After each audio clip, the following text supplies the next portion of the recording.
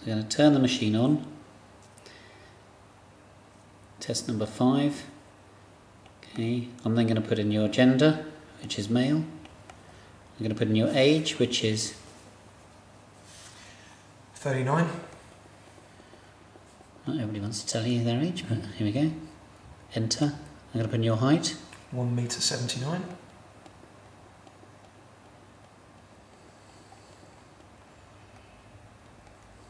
Enter. Your weight in kilos. 83.5. Now for some people who are really heavy this takes a long time, but don't worry Lyndon. 83.5. Oops, went a bit too quick near the end and it zooms along.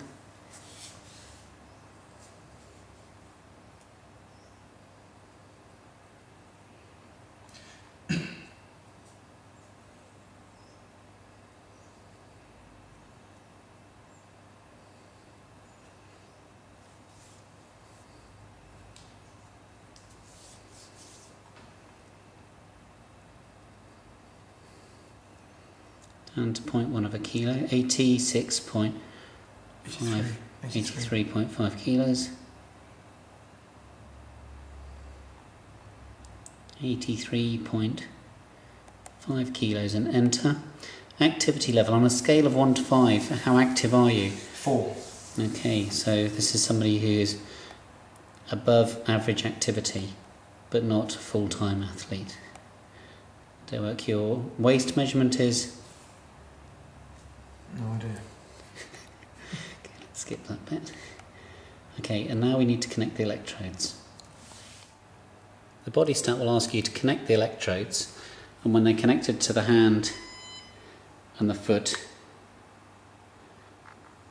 your machine is then ready, and you just press the button enter. It only takes a few seconds to get a measurement, and you'll have a reading.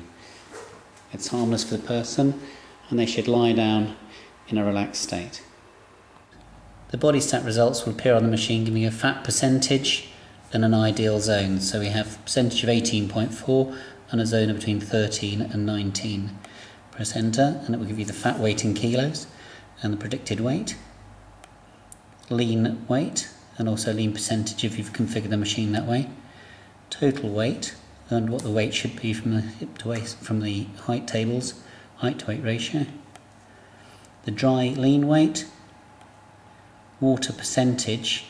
In this case we can see that the person is slightly lower than the mid-range point, which would be 60%, so you would ask yourself, does this person look lean? In this case they are, so that reading makes sense.